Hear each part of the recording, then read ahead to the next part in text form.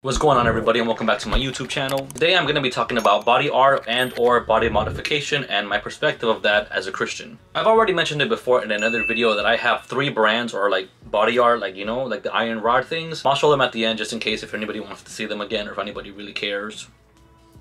My brand. But like I said, I have 2 crosses on my left shoulder and 1 big heart on my right shoulder. Primarily in this video, I'm going to cover 3 topics: the how, the why, and the what now. So without further ado, let's go. How I got them is that primarily in the United States, some branding is illegal in certain states, but not all of them. It's kind of a peculiar topic because I do know that some Christian organizations do iron brands for like fraternities or sororities, whatever, but I didn't go to that extent to get it at college. What I did was that I ended up calling a tattoo parlor and asked if they do body art or brandings. They said yes. I said cool. I made my appointment and boom, right off the bat, I got a small left cross on my left shoulder. And so I noticed that when I got mine, they didn't really use like an iron rod with like a logo at the top of it, like one of those like for the cows, whatever. Essentially what they ended up using was a cauterizer, which is essentially a pen with a burning tip. That's what she said.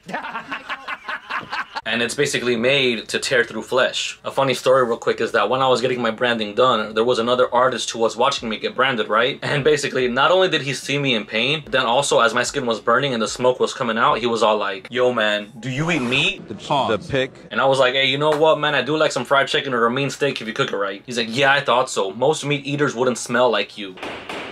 Order. I'm not kidding. And for some reason, this guy wouldn't shut up, and he was like, "Yeah, man, vegans and non-meat eaters, they smell different." I can't make this up, but whatever, that brand ended up healing nicely. But for some reason, I felt a little like naked or off because my right shoulder didn't have anything, but my left one did. And so about a year later, I ended up getting a heart on my right shoulder, but it was a lot bigger than expected. That's what she said. That's my joke. I mean, it still came out really good, but it was just the vanity of my youth. But because the heart was larger and the cross was smaller, I'm like, you know what? I'm gonna get a bigger cross. And that's exactly what I did. I ended up getting a bigger cross over the smaller one.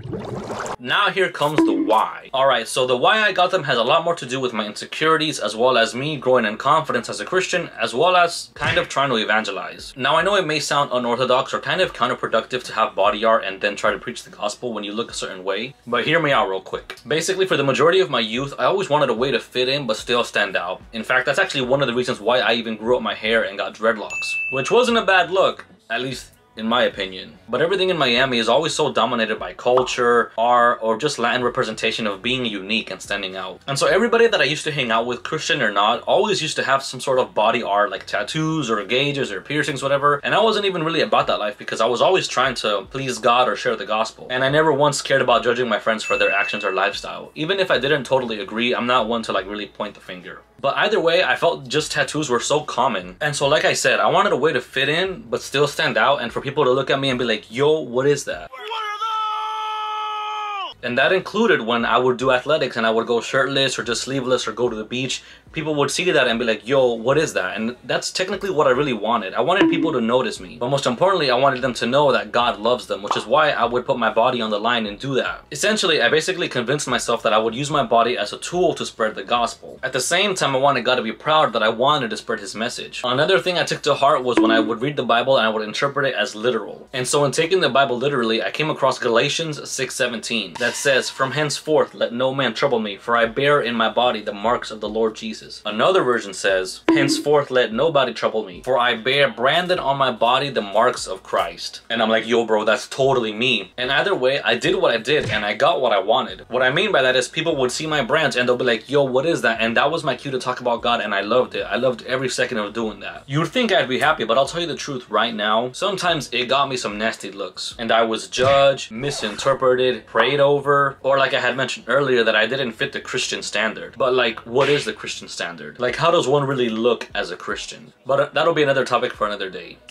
So the third thing I'm gonna get into is the now what. Now I'm gonna go get some food. Not just playing. But for real, from my Christian perspective, just because I don't see body art as a sin does not exempt me from being sinful or being free from all sin. Everyone needs the Lord. Needs the law. But if you are against tattoos or have more questions about body art or piercings or just tattoos in general as a Christian, Grammy-winning Christian hip-hop artist Lecrae has a really good video about this that I'm gonna go ahead and link in the description box below. He explains it in much better detail anyways. This is simply my experience and my perspective once again. But even as far as scripture goes, as your body being a temple, I kind of wanted to design it. Because in reality, I'm not like taking this body with me when I go to heaven. It's gonna turn to dust, just like yours. And like I said, because I was young, I practically didn't know what I was doing. But deep down, I don't regret any one of them because they opened so many doors. Especially to those who do not believe in God but yet have these body art or have body modifications. Like when I would meet people at open mics or art events or dance events, some of them were quite flabbergasted that me as a Christian could have what they have but don't believe in what they believe. Like essentially living a lifestyle that's opposite of theirs. Granted, I didn't go to that extreme that some did with their body art. And for real, I'm definitely not bragging because mine are just like small little shoulder stuff. They're not really crazy stuff, you know, they're just small and simple. But like I said, the familiarity and somehow even the camaraderie opened many doors to people who just wanted to talk about themselves or wanted to talk about God or just art in general. And I talked to a bunch of creative people who didn't really have the same perspective as me. Like, oh, you have brands but are a horoscope, weed smoking, loving, atheist person. Or, oh wow, you joined a fraternity and now are branded for life as an honorary member of that club. And then I'd be like, oh, I'm Christian, I have brands too. Let's talk about it. But aside from all the insults and stereotypes of people with brands or whatnot, I'm definitely not saying get body art to preach to body art enthusiasts. You don't have to do that. Scripture does mention to become all things to all people to preach the gospel, or it advises to do something similar to that, but everybody has their own perspective of that. Like I said, I already learned my lesson from all of this. I don't plan on getting any more. Maybe. But for real, it was such a blessing to talk to others who felt that nobody could relate to them, but I could. And overall, Jesus has shown me a great deal of humility because of that. It even allowed me to be disciplined and accept humbleness, and even grow in that confidence that I always wanted. And like high key, that confidence does not come in what I can do, but what Jesus can do through me. And to an even further extent, what Jesus has already done, such as die for everybody.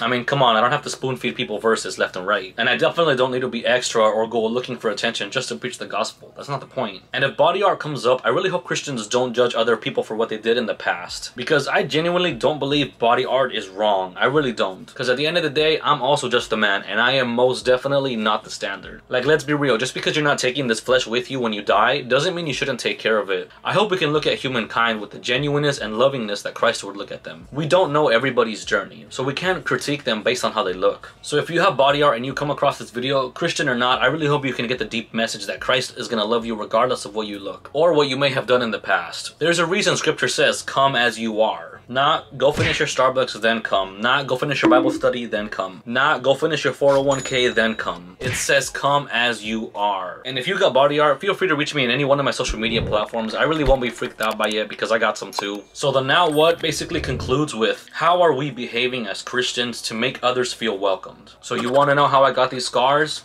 Life. Because like I said, God fully wants you to go to him. Because I promise you, he is waiting for you. Other than that, be good to each other and yourselves. And most importantly, stay blessed. Oh, that's right, I was going to show you my body art. So just prepare yourselves. It's not crazy. I've shown it before in another video.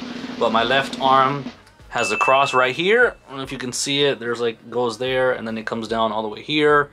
And the reason this part is bumpy is because the deeper the wound, the higher the scar. So this is my burn on my left, and then this is the heart on my right. You barely tell because of the light, whatever, but it's there. I might even get one. I might even get a small one inside the bigger one. Maybe. Listo. Adiós, mi gente. Bendiciones.